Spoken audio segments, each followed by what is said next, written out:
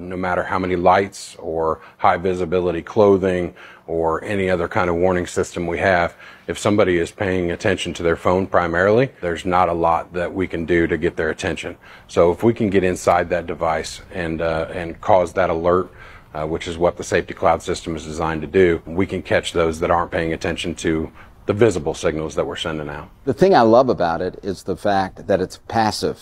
Once we wired it into the system, into our beacon lights, the technician doesn't have to think of one more process or one more thing to do. It works automatically for them, providing that protection, sending out signals to the platforms from Waze to some of the OEM's informatics systems, and it connects and lets them know that there is a driver on the side of the road and they need to move over. And if the public could simply recognize that this is not just an employee of ours, it's a person, it's a father, it's a mother, it's a sister, it's a brother. The goal is to make sure everybody arrives home safe. HAAS Safety Cloud, the way it works and the impact it's had on our operation has been one of the single most impressive tools we have in our arsenal for our technology.